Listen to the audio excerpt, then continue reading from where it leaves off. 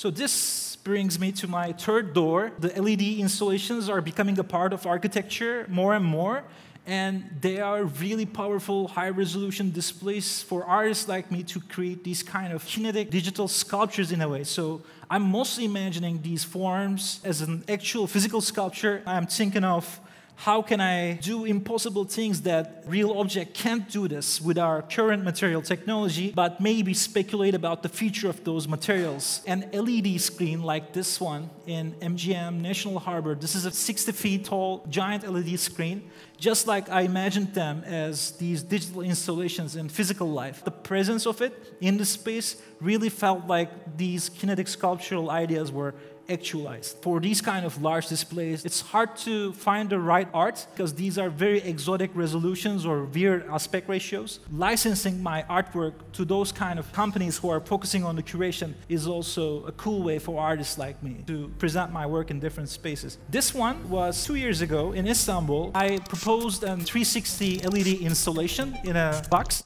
basically. It was very much like a VR/dome experience, but this time created with LEDs, tactile in a way, because you see each pixel, so it acts like a light source. This time, I used 4 different 2 by 3 meters large LEDs and placed each different work. And with AR activation, using a QR, I was also able to present the work in 3D. So if you're there with your phone, you can experience it in that way too. And the last one I'm going to show here, this is Turkey's first electric car. In it, it has a very wide display. I created this human technology artwork, which was inspired by Edward Muybridge's work, the human ambition of capturing motion and how it opened doors to cinematic arts and other technologies later.